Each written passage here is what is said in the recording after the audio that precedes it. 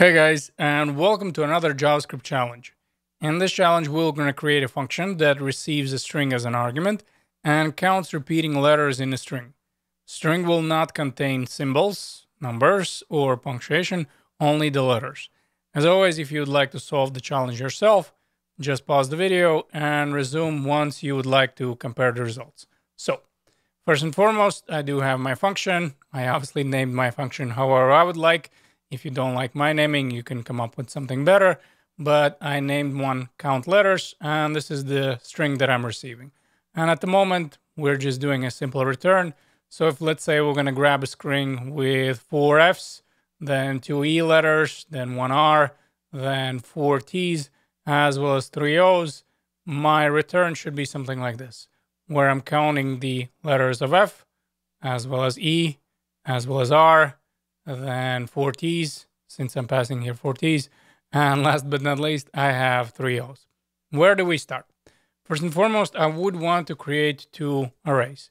Now, the first one will be used splitting up the string. So we're going to use the string split method. And the second one will just going to be empty array. So let's say the first one would be temp array. And like I said, we're going to use string split method. And I'm going to split on each and every character. And just to show you what we're going to have as a return, instead of returning the string, we're going to return temporary array. Now, as you can see right now, I have an array, and each and every letter in my current string is my array item. That would be the first thing. Next one up, we're going to create just an empty array where eventually there's going to be our return. So let letters will be equal to a empty array. And last but not least, we're going to have the count. Now, since the minimum letter that I can have is 1, because otherwise, if there's 0 letters, that letter will not be in the string, I'm going to start with the 1.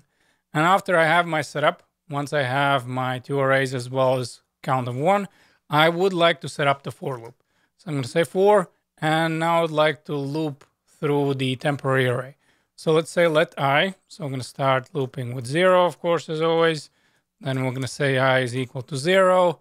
Then we're going to loop all the way through an array. And we know that we just need to go temp array length. So less than the full length. As well as we're going to iterate each and every time by incrementing of 1. So I++.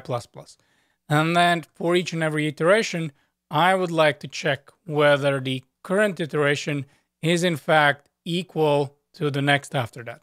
So how do we do that? We can say if. And then we're checking for temp array.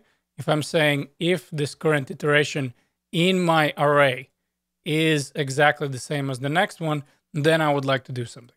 So I'm going to say equal. And then obviously I'm going to say again, temporary array +1. So if they are equal, I would just want to increase the count. I would say, all right, so the count will going to be ++. So I start my iteration. I check, okay, so if F is equal to F, now my count obviously will be 2. Then if I'm going to check the next one and so on and so forth, inevitably, I'm going to come to the point where obviously the current iteration will not match my next one. So what do we do then? Well, in that case, we're going to say else. So if it doesn't match, I would first and foremost like to create a new variable. So I'm going to say let value. And for this, I will going to use a template literal. And I'm just going to grab the count that I currently have. And obviously, I'm accessing the count from the variable here, as well as I would like to get that letter. Because what happens for each and every iteration when the letters will be repeating, I will going to be increasing the count. So right before I switch to the next letter, I would like to grab the count, so how many letters I had, as well as I would like to get that actual letter. Otherwise, it doesn't make sense. So I'm going to say temp array. Then we're going to pass that current iteration, which obviously will going to mean the letter that I'm going to be adding. And now I'd like to add this value, this variable, to my letters array. Like I said, this will be the array that we're going to be returning. So let's just say letters. And in this case, we can use push, but I'm just going to go for spread operator. I'm going to say letters. So whatever values I had currently in my array, I would just like to add the variable that I just created by the name of the value. Now, last but not least, since I'm again switching back to a different letter, I would want to set up the count again to 1. So I'm going to say count is equal to 1. So as I was increasing the count, now it's going to reset it. Now, last and not least, I would want to return the letters, but obviously in our case, this would be an array. So if I'm just going to check and return letters, check this out.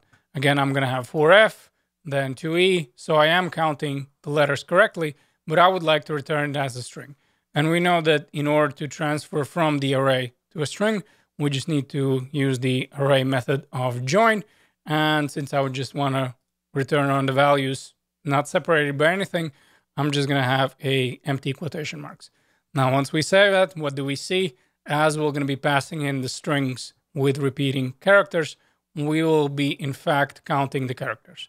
And this is how I decided to solve this challenge. Hopefully, you were able to solve it with me, and I'll see you in the next challenge.